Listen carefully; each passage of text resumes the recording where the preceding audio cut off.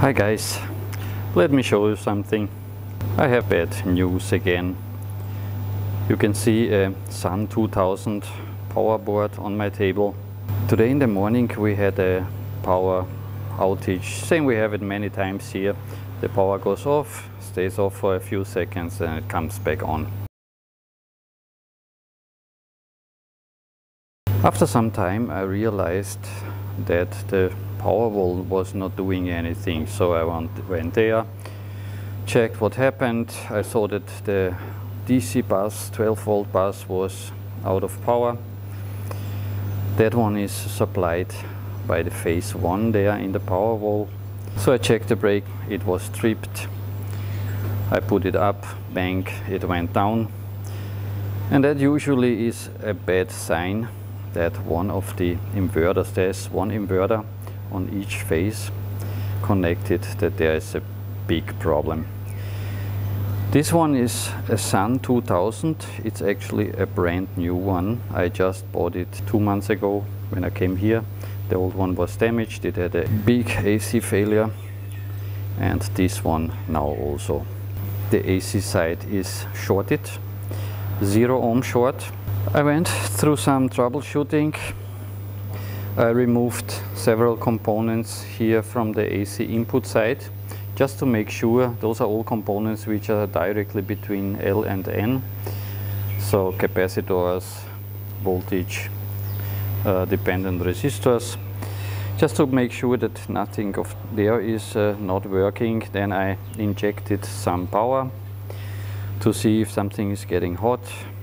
The only thing what was getting hot a little bit were these current sensing resistors, but these already show where they're going, and they go to these 2 transistors. It's 2 MOSFETs, and you can already see it here. They are out of the board.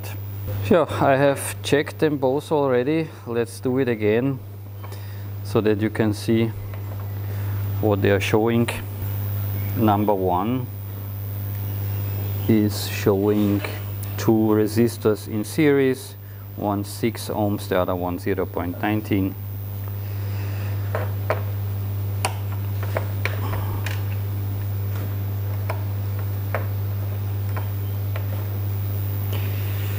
MOSFET number 2 is showing a resistor and then a inductor in series, 0.1 ohm and 0.1 millihenry. Yeah, so those are definitely not working MOSFETs anymore, so both of them are short. After my last video I got a comment below the repair videos, which have been unsuccessful, of course, because the damage was just too big.